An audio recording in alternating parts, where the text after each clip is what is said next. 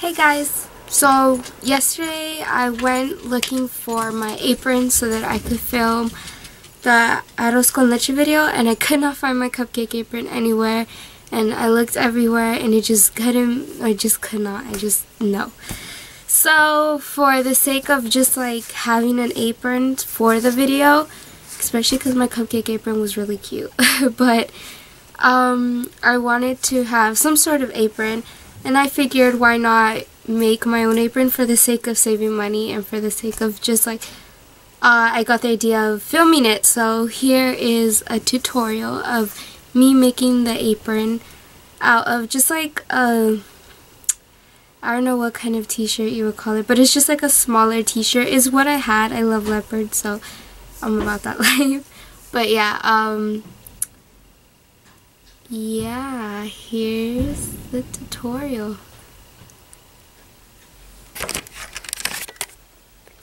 Sorry, my sister came through the window because I'm using the natural light of the window and she's making really crazy faces. But yeah.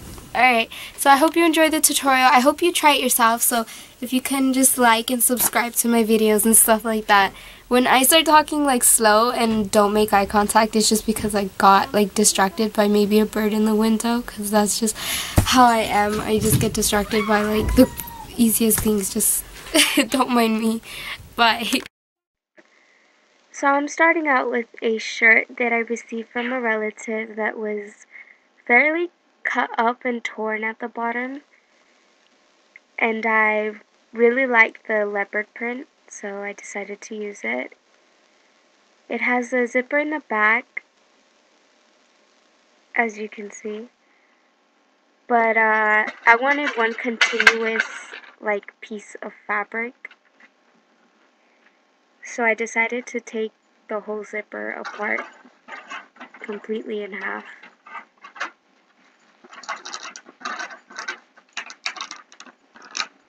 And then here I realized instead of cutting around the whole zipper, I could just tear it and save some time.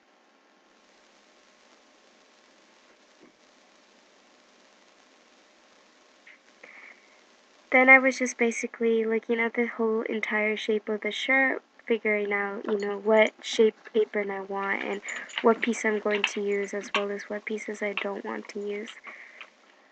Of course, if you have a full sheet of fabric, you don't have to spend time shaping and stuff.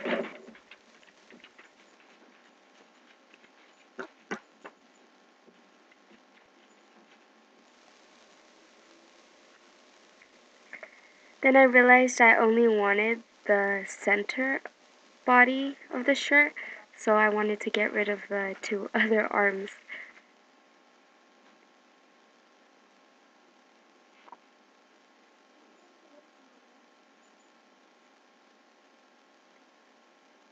And this shirt has like a weird lining to it, so I wasn't sure if I wanted to keep it or cut it off, so I just left it for now. And I was just trying to figure out what shape I wanted it before I cut anything and realized I made a big mistake.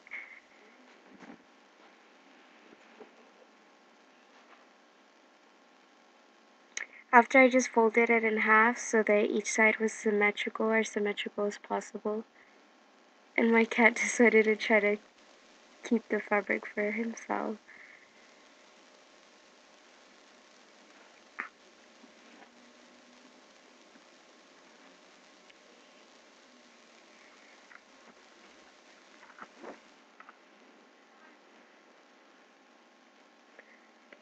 And then I realized that that underlining to that shirt was just confusing and unnecessary, so I just cut it all off and I tried to tear it, but yeah, didn't work out.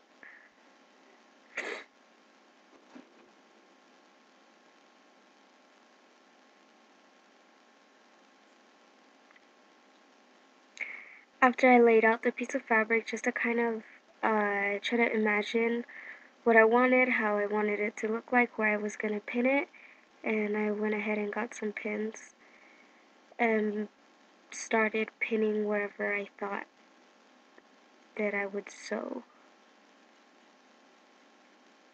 At first I was kind of going for a sort of overall shape, like the top of overalls, that type of apron, but then after, as you'll see later, but I ended up changing the collar.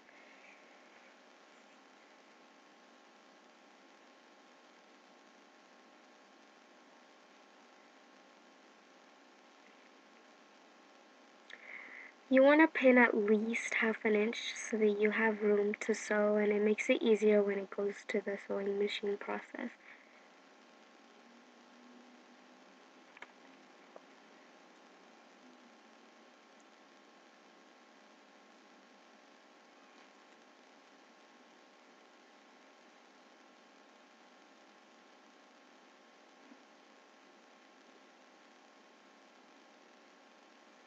Also, if you're using a fabric that frays really easy at the edges, I wouldn't skip the sewing part, or even if you just glued the edges down, but just so that it looks a little bit neater. And you want to cut a slit when you're doing like a sort of rounded folder. I cut a slit because I wanted it a little more edge to square it off edge instead of a round one, so I just cut that slit on the side so they could fold onto each other, if that makes any sense.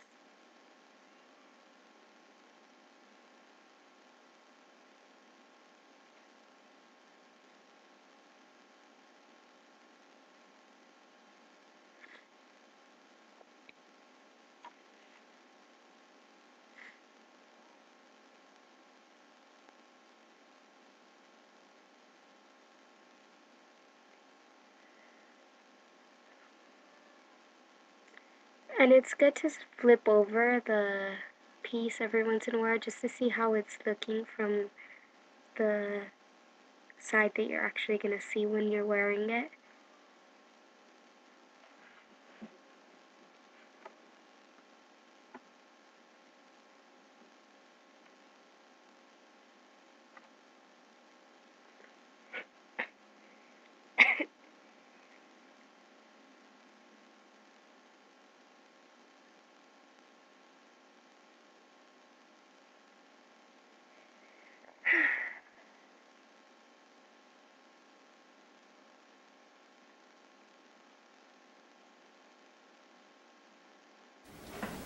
So I attached the waistband pieces by pinning them there, and as you can see I let go of the collar so that instead of being squared off it was rounded. And then I'm just going to sew along all the edges that I pinned down. If you want to make it easier for yourself, then go ahead and iron the edges down so they stay flat down. And I just went over the waistband things so that they're nice and secure.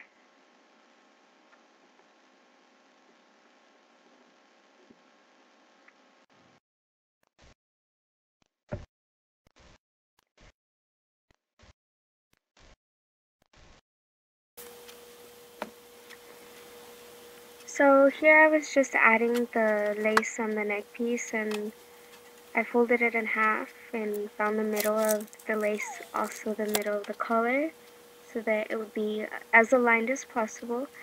I'm using the glue gun because by now it is about 1 in the morning and I just got way too lazy to keep doing the sewing machine thing. So yep, the lazy way.